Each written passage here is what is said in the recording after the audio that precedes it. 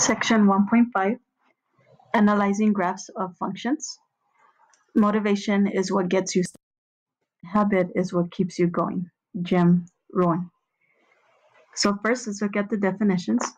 The graph of a function f is a collection of ordered pairs x, comma, f of x, such that x is in the domain of f. The x-intercepts of a function y equals f of x are the x values for which f of x equals 0. Another term used to represent zeros are roots, solutions, and zeros of a function. And we discussed this in the previous sections. So this is kind of a review of what we've been doing in the last 4 sections. Use the graph of the function to find the following. First, does the graph represent y as a function of x? So we can use a vertical line test. And so if I draw a line anywhere on my graph, I can see that it crosses in one point.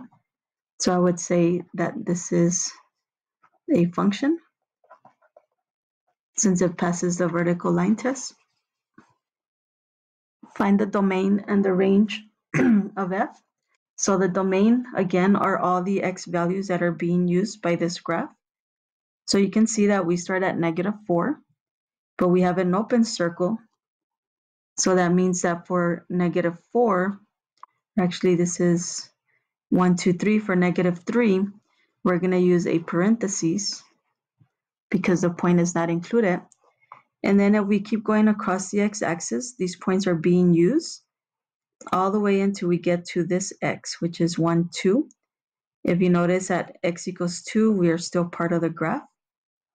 And at x equals 2, we have a closed dot, so we use a bracket. The 5, for example, if we go up or down, doesn't touch the graph, so these numbers after 2 are not part of the domain. The range, we're looking at the y values. So all these y values here. So the smallest y value that is part of the graph is at 1, 2, 3, -4. So we use bracket -4, bracket because that point is included. And if we keep going up on the y-axis, we get to 5. 5 is also included. So we use a bracket for that. Find f of -1. So here your x is -1. And we're trying to find out what y is at x equals -1. So here's my -1. So I go up or down until I get to the graph. So if I go down, it touches the graph at this point, and that y value is 1, 2, 3, 4. So f of -1 is equal to -4. At f of 0, x is 0, I go down, and it touches the graph at -3. And at x equals -3, which is right here, it touches at 0, but notice we have an open circle. So we say this is undefined. And then f of 2 is here. If I go up to the graph, then I see that my y is 5. Find the zeros of f. Remember, the zeros are the x-intercepts. And all that means is where is the graph crossing the x-axis. So the x-axis is right here, and the graph is crossing at this point. So we say that the 0 is at x equals 1. And then here, although this is touching, it looks like it's touching the x-axis, since it's an open circle, it's not touching that point. The roots is just another name for zeros, and solutions is another name for zeros. So these are all the same point, just different names for it. So let's look at example 2 or letter B. Does the graph represent y as a function? If we draw a vertical line, it's going to pass a test. Even if we draw a vertical line here, this point is not included. So this would be yes, it is a function. Find the domain. So here we want to ask what are the x values that are being used. I'm going to go ahead and put an arrow to represent these lines extending to infinity. So for the domain, notice that all of these x's are being used. Okay, and this is going to go on to negative infinity. So we start with negative infinity, and then we keep going across, and you can see that all of these x's are being used because they land on top of the graph at some point. And it's also going to go to infinity. So again, the domain is all the x values that are being used. And then the range, we're going to look at the y values. So all of these values here. So if I pick any number here, I'm always going to fall on a graph, on the line. So all these values are being used. And up to here, these values are being used. But notice that past 2, if I was to go across, there's no graph. So my range is going to go from negative infinity, and then it's going to go up to 2, because that's the highest y value that's being used. And the 2 is an open circle, so I need a parentheses. So f of negative 2 is going to be f of negative 2 is going to be at negative 2 for x, we go down, and the graph touches negative 2. F of 0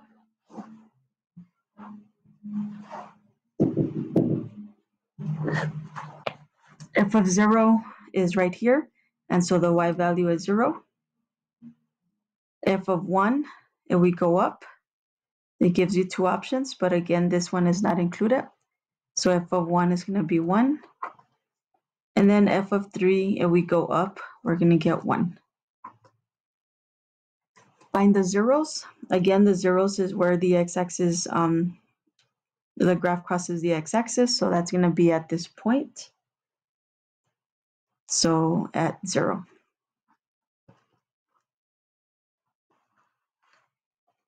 Okay, so now we're going to look at another example. Example 3. Does a graph represent y as a function?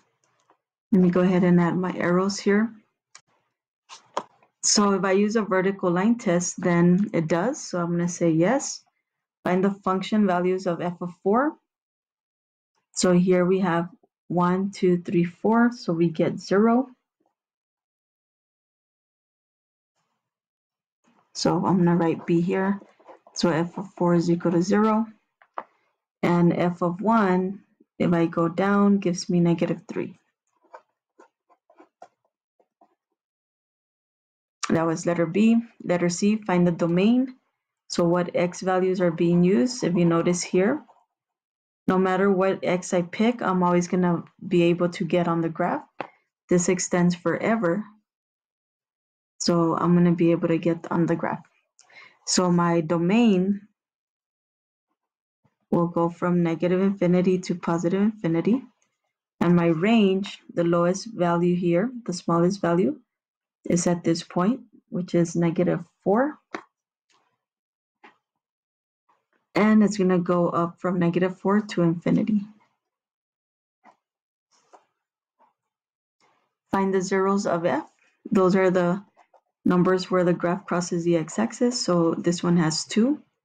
One is here and one is here. So at x equals 0, we have a 0. And at x equals 4, we have a 0. F of x is equal to negative 4. So here, instead of giving me the number that represents x, they're giving us the number that represents y. So when y is negative 4, they want to know what is x. So here's my y, and that x value is going to be 2.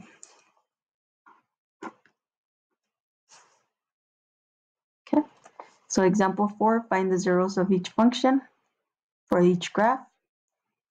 So here again, the zeros is where the graph crosses the x-axis. So we say that the zeros are x equals negative 2, this point here, and x equals 5/3. On this one, we have a 0 here and a 0 here. So this is going to be x is equal to square root of 10, and x is equal to negative square root of 10. And the last one here my zeros. So my graph crosses at this point. So that x value is 3/2. So if we don't have a graph, we still need to be able to find it algebraically. So one of the things that we can see from the graphs is that your zeros, the y value is always 0. Okay, so that's going to be our first step. Find the zeros of the functions algebraically. The first step is to make the y, set it equal to 0, and then we're going to solve for x. So we subtract 18, divide by 3, so x is equal to -6. Letter B, we let y equal 0. In order to solve for x here, we need to square both sides. The square root and the square become 1, or we say they cancel. So we get 3x plus 2 is equal to 0. Subtract 2 and divide by 3.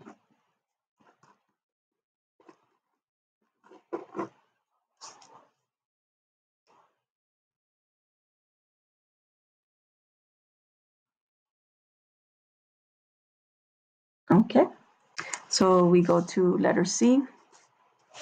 We let y equal 0. Multiply 2x squared minus 6 on both sides. So this becomes 1. 2x squared minus 6 times 0 is 0. Subtract the 3. So x is equal to -3. Letter D. So here we let y equal 0. And then we want to factor out what they have in common. So if you notice here, we have 81 and 9. So what they have in common is 9. They both have factors of 9. And how do I determine that? For example, the factors of 9 are 1 times 9 and 3 times 3. The factors of 81 is 1 and 81, 3 and 27, and 9 times 9. So you can see that the greatest common factor that they have in common is 9. Okay, so I can factor out a 9. And then for x fourth and x squared, the greatest common factor for those would be x squared, because there's an x squared here and there's an x squared here.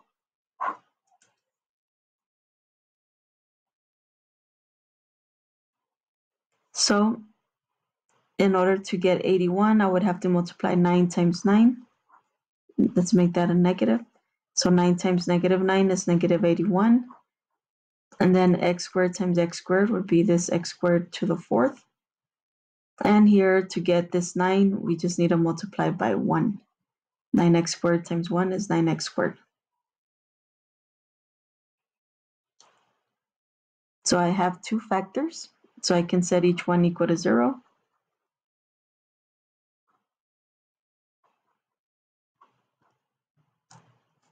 So in here, if I divide by 9, I get 0 is equal to x squared. Take the square root on both sides, so that gives me x is equal to 0. And for this one, I'm going to write it over here. If I subtract 1, then I get -1 is equal to -9x squared. Divide by -9. X squared is equal to +1/9. Take the square root. So x is equal to plus or minus 1/3. So the zeros for this one, I'm going to write them here, are x equals 0, x equals 1/3, and x equals -1/3.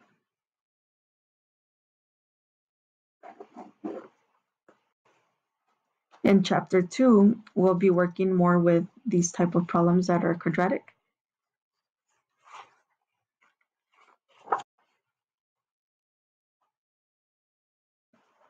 So in this problem, we let h of x equal 0. Notice that they all have at least one x, so I can factor out an x. Taking out an x out of here would give me x squared, plus taking 1 out of here would give me plus 5x, and taking this one out here would give me a 6. We need to factor x squared plus 5x plus 6, and that becomes x plus 3 times x plus 2. And then we can set each factor equal to 0. So x is negative 2, x is negative 3, and x is equal to 0. Don't worry too much for this chapter on factoring this. We will look at this in chapter 2 in more detail. As same for letter D. The ones you want to be more familiar with right now would be A, B, C, and E. So for E, we let this equal to 0. Subtract the 20. Divide by 4. So x would be negative 5. So this is how we would find the zeros algebraically. The next part of this section, I want to show you a quick video.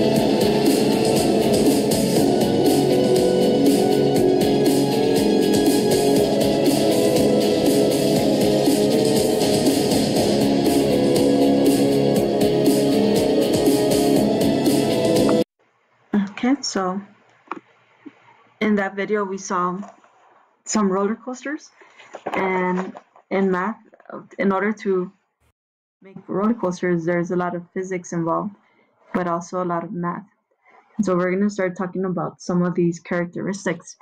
And so a function f is increasing on an interval when for any x1 and x2 in the interval, x1 is less than x2 implies that f of x1 is less than f of x2. Again, these are just the y values. And so basically, if we are going from left to right, you can see that the graph is increasing from this point all the way to this point. So from the interval 2, 4, the graph is increasing. You always want to look at the x-axis to determine that interval. So we can see that from here to here, the graph is increasing. The graph is decreasing on an interval when x1 and x2, if x1 is less than x2, implies that f of x1 is greater than f of x2. And so you can see from this interval here, from -2 to 0, the graph is decreasing. So from left to right, this is going down. And then a graph is going to be constant for when x1 and x2, if x1 is greater than x2, implies that f of x1 is equal to f of x2. And you can see from this interval from this point to this point, the graph is constant. And then we say that a function value f of a is a relative minimum of f when there exists an interval x1, x2 that contains a such that x1 is less than x and less than x2, implies f of a is less than or equal to f of x. And then we have the function value f of a is relative maximum if we have a such that x1 is less than equal to less than x and x is less than x2, implies f of a is greater than or equal to f of x. So basically what that means, if the graph is changing from increasing to decreasing or decreasing to increasing, at that point where the graph changes, we can find a relative minimum and or a relative maximum. So in this example here, the graph is decreasing, then it changes to increasing. So we find this relative minimum, and then it goes from increasing to decreasing, and we'll find that relative maximum. Identify next to the arrows whether the graph is increasing, decreasing, or constant. Then identify if there exists a relative maximum or relative min. So we go from left to right. This graph is increasing at this point. So from here all the way to here, the graph is increasing. Then the graph starts to decrease. So the graph here is decreasing. And that starts from this point here all the way to this point. And then from this point on, the graph starts to increase. Okay. And so what we're going to be interested in finding are the intervals where that happens. So we have increasing, decreasing, or constant. So for increasing, it's this green part here. And so the interval, notice that we have an arrow. So this is going to go forever. So this is going to be from negative infinity all the way to -2. And that's where the graph is increasing. So if we look anywhere in this interval, this graph is increasing. Then the graph starts to decrease from -2. So the graph is decreasing here all the way to +2. So again, in the x, to get the intervals, we're looking at the x values. So from here to here, you can see that the graph is decreasing. Okay. And then we go from here on, the graph is increasing. So this point is from 2 to infinity. And there was no constant places. So let's look at number 29.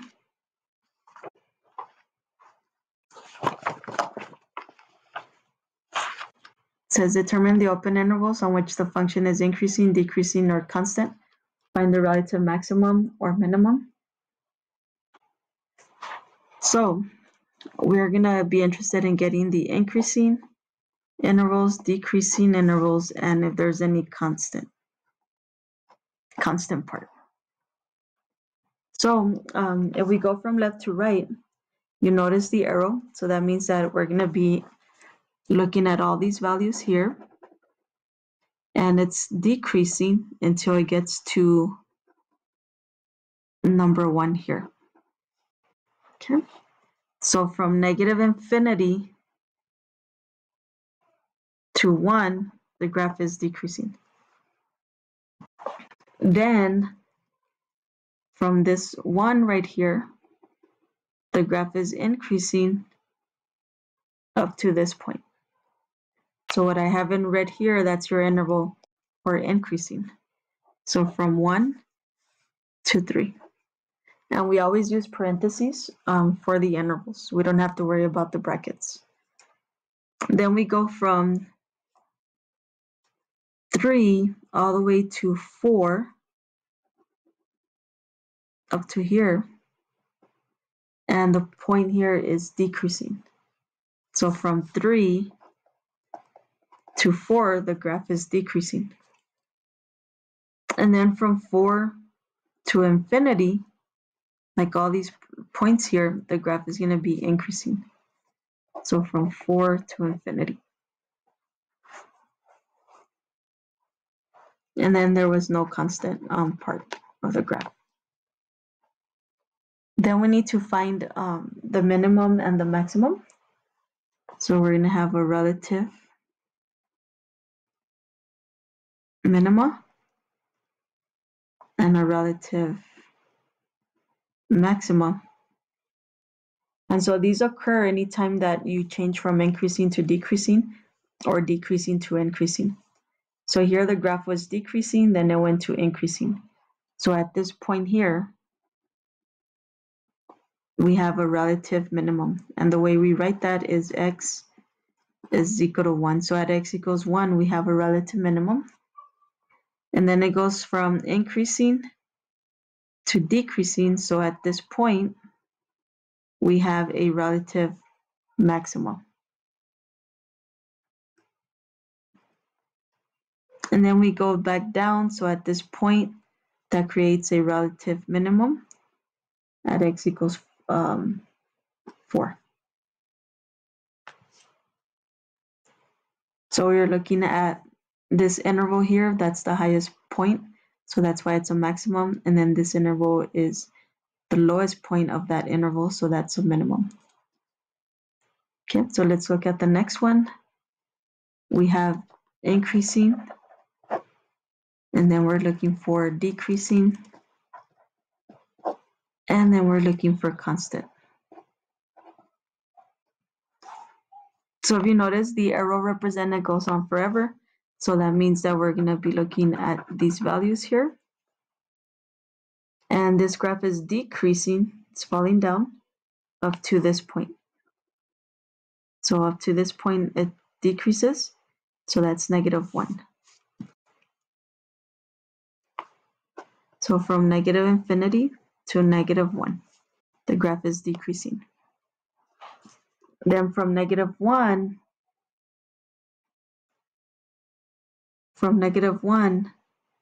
right here, all the way to +1, the graph is increasing.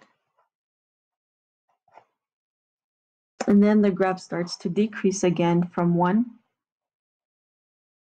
and then it's going to go to infinity.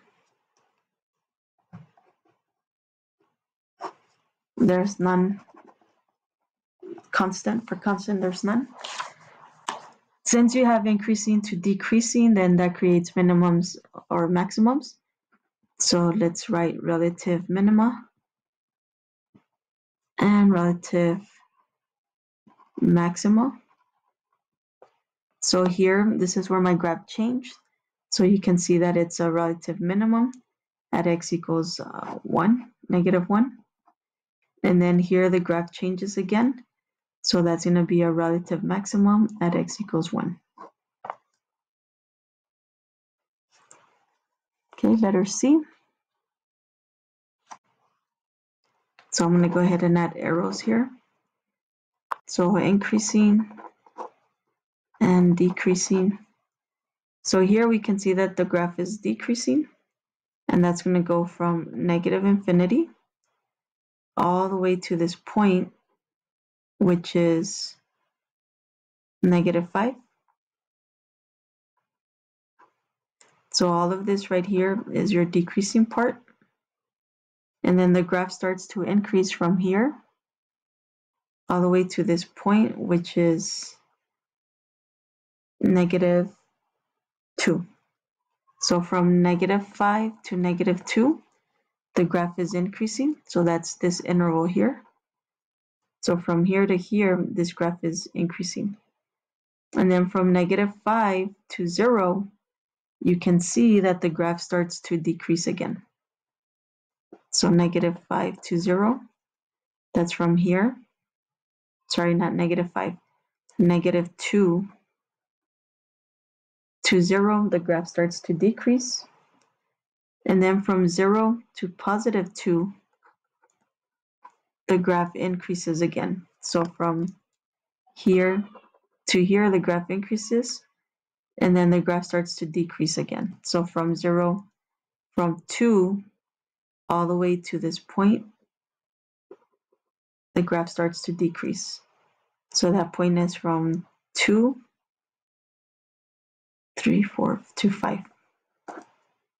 And then from 5 on, the graph is increasing.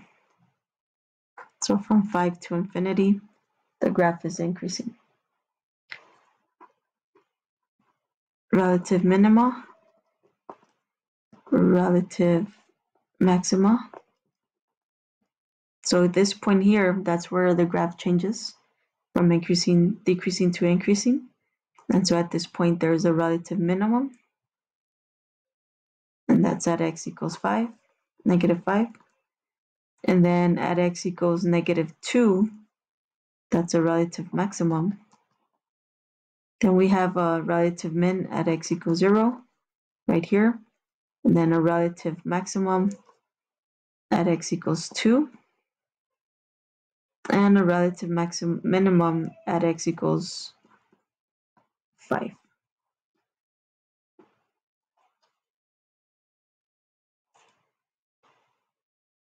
Okay, the next one,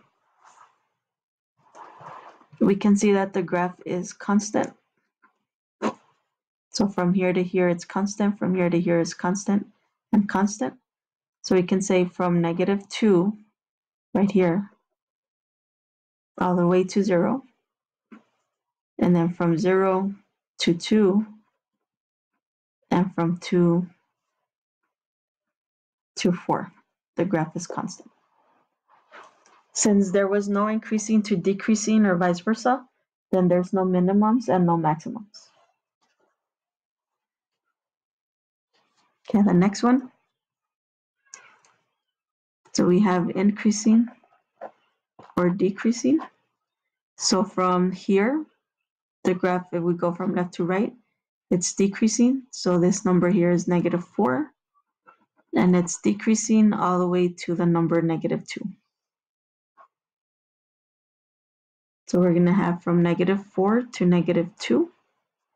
And then from negative 2, it starts to increase all the way to this point. And so that's going to go from negative 2 to 3. So from here to here, the graph is increasing.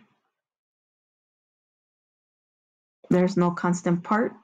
And so the graph here went from decreasing to increasing. So it creates a relative minima at x equals negative 2.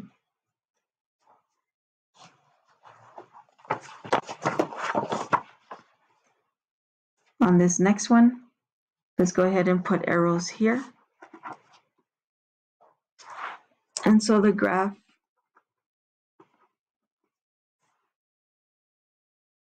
so from this point here to here, if we go from left to right, the graph is increasing from here to here. So that's negative infinity to 0. And then it's going to be constant from 0 to 2.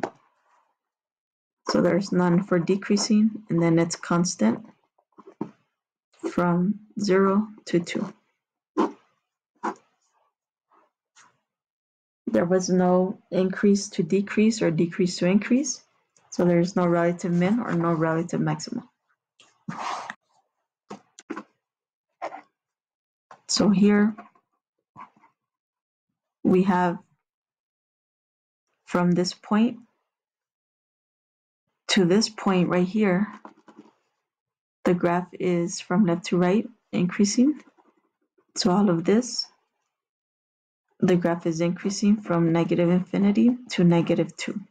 So in this interval here, you can see that the graph is increasing. And then from this point all the way to this point, which is at x equals 0, the graph is decreasing. So from negative 2 to 0, the graph is decreasing. And then from 0 to infinity, the graph is increasing again. Since we went from increasing to decreasing, then that creates some relative mins and max. So the minima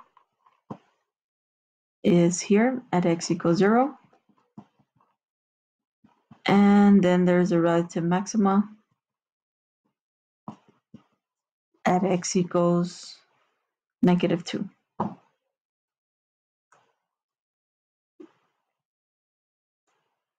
Okay, so the next example, from this point to this point,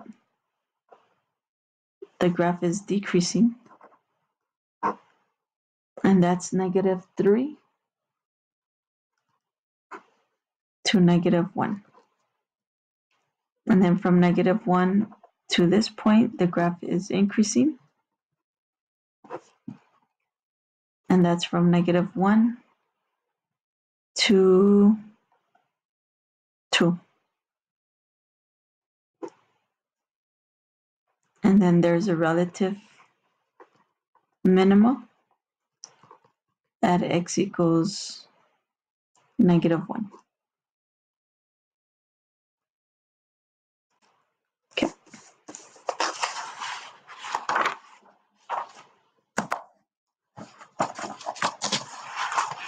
So the last part of this video is determining when a function is even or odd.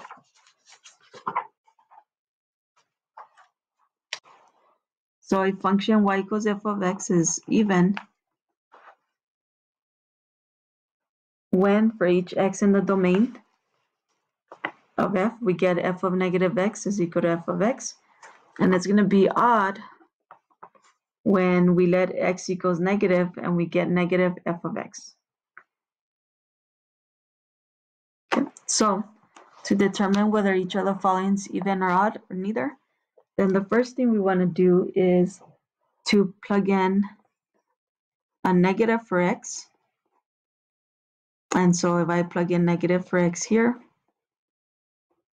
and simplify, we get x squared plus 6. So f of -x, if you notice, gives me the same result as my original equation. So if these are the same, then we say that the function is even. And if a function is even, it's going to have y-axis symmetry. So you can use the test for y-axis symmetry if you like, that we learned in the other sections, or you can use the following procedure. So let's look at the next one. So to figure out if it's even or odd, we let x be negative.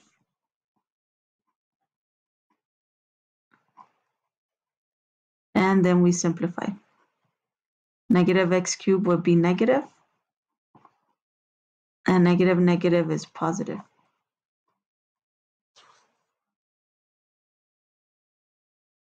Okay, so you want to ask yourself, is my result the same as my original? So my original was 7x cubed minus x, and I ended up with negative 7x cubed plus x. So these are not the same. Okay, so if these are not the same, then all it tells me is that it's not even. So now we need to check for odd. To check for odd, what we're going to do is factor out a negative. So if I take out a negative from here, then I'm left with a positive 7x cubed. And if I take a negative out of this x, I'll be left with a negative x. So negative 7x cubed and negative times negative is a positive x. So basically we're writing a negative in front and changing the signs for these. So this was negative, now it's positive. That was positive, now it's negative. Now you want to compare. Does this give you the same as this result? So in the parentheses, we have 7x cubed minus x, 7x cubed minus x. So the definition tells us that If we end up with the same thing, f of x right here, with a negative in front, then it's going to be odd. So this is the same f of x with a negative in front. So that's going to tell me that it's odd. So this function is odd. When it's odd, then it has symmetry in the origin. Okay, so let's look at h of x. So we replace it with a negative. Negative x to the fifth would be negative x fifth plus 1. This does not give me the same result as my original, so that tells me that it's not even. So we check for odd. So to check for odd, we factor out this negative in front, change the signs for this, so this would become x to the fifth. Change the sign for this, that would become negative 1. So then we get, you want to compare if this in here is the same as your original, and you can see that it's not. So since they're not the same, then we say that this is not odd.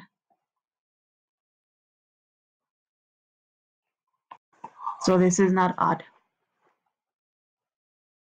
So let's try the next one. So in this case, we say it's neither.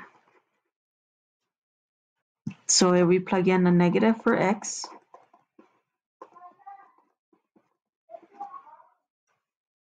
and simplify, then we get 5 minus 3 times negative x is positive 3x. And so again, these are not the same. So we say that it's not even. To check for odd, we factor a negative out in front, change the sign, so 5 is negative 5, 3x would be negative 3x. So we want to check if this is the same as the original, and you can see that it's not, so we say this is not odd. And so the answer here is that it's neither. Go ahead and try letter E for a second.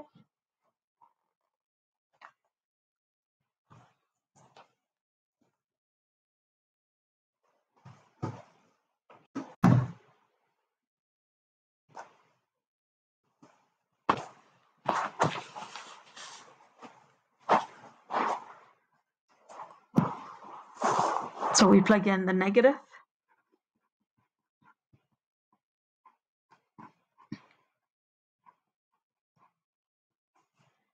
Negative x to the fourth would be positive x to the fourth. Negative x squared would be positive. Then we have a minus sign here, minus 1. So you can see that this is the same. So this is going to be even. Once you determine that it's even, then we don't need to check that it's odd. Okay, letter G or letter E, we let x equals negative.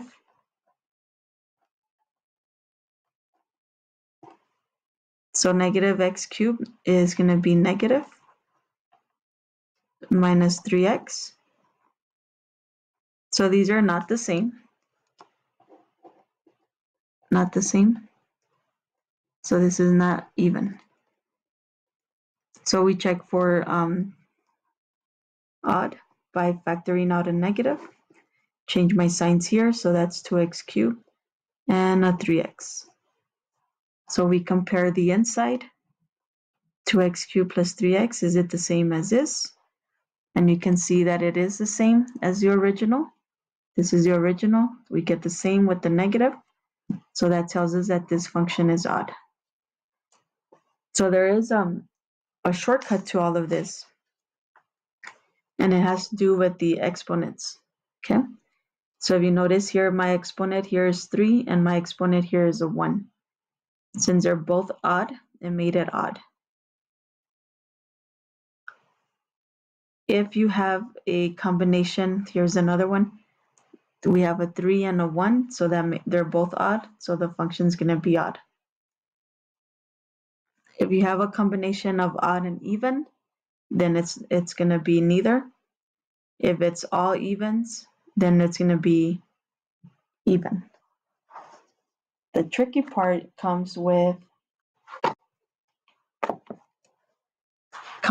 we have, for example, A, C, or D. Okay. So what happens here is the exponent for 6.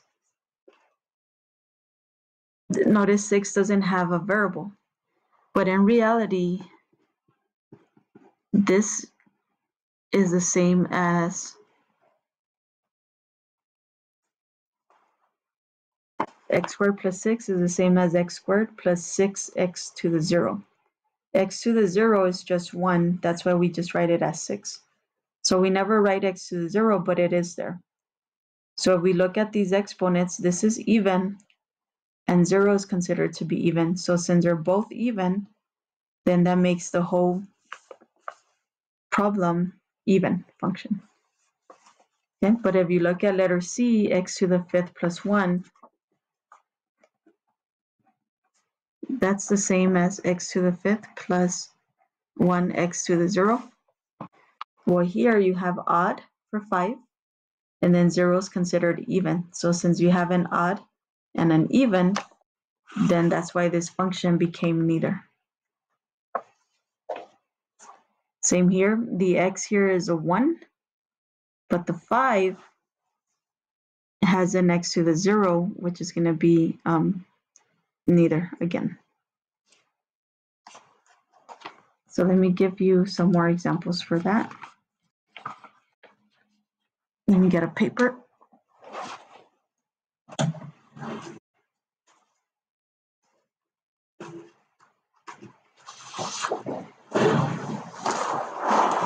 So for example, x squared plus x plus 4, and we want to know if this is even or odd. Well, the 2 is even, and this has a 1, so that's odd.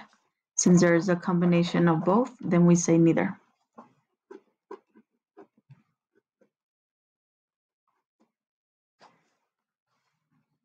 Here, the 4 is even, and the 2 is even. So we're looking at the exponents. Since they're both even, then this whole thing is even.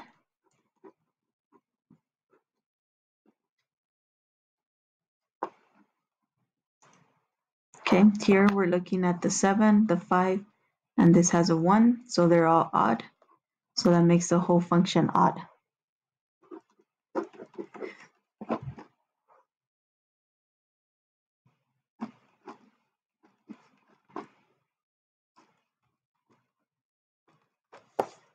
So this one here, you have odd and even, so that's going to be neither.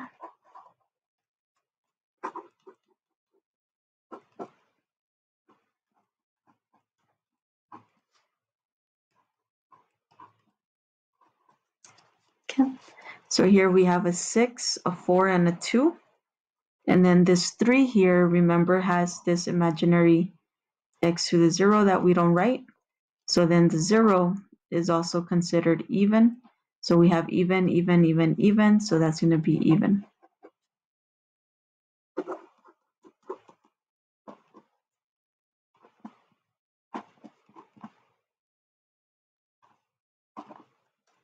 So here we have odd. The 1 here is odd. And then again here we have this x to the 0. So this 0 is even. So you have even, odd, odd.